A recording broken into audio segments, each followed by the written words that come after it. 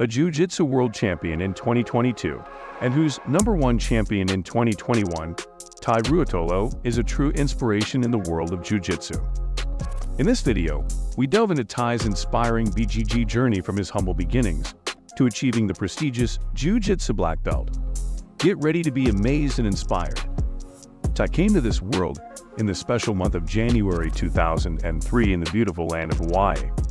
Tye's family, being of Italian and Puerto Rican heritage, decided to move to Huntington Beach, California, when Tye and his twin brother Cade were just infants. Little did they know that this move would greatly shape Tye's destiny. In their new home, Tye's parents discovered the growing Jiu-Jitsu scene in California.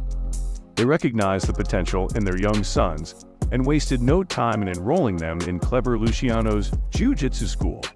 Tye and Cade were only 3 years old when they had their first taste of competition, showcasing their natural talent and passion for the sport. Their father, who was a dedicated grappler himself, fully supported his son's journey in the world of Jiu-Jitsu. The Ruotolo twins lived and breathed the Jiu-Jitsu lifestyle, dedicating themselves to training and honing their skills.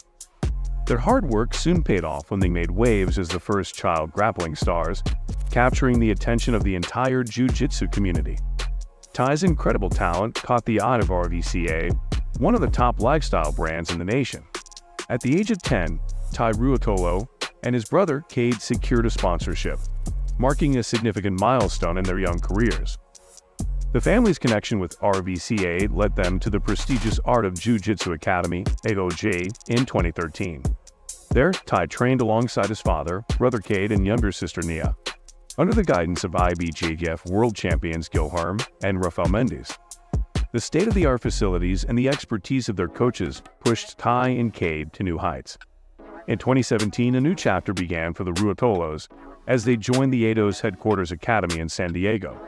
Under the tutelage of André Galvão, a highly respected figure in the Jiu-Jitsu community, Tye continued to flourish.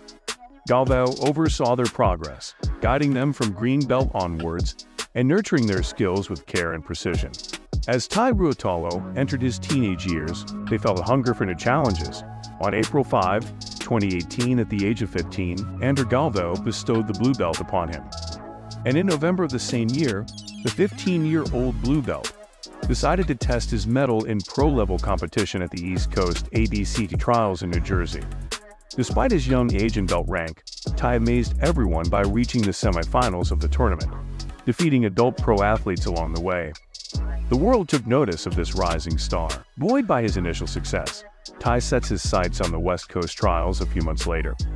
Although he didn't bring home medals, his performances turned heads and left a lasting impression on the event's matchmakers. Then he was invited to showcase his skills at the main ADCC event in Anaheim in September 2019. Tye, just 16 years and 9 months old, became the youngest athlete ever to reach the prestigious tournament's semifinals.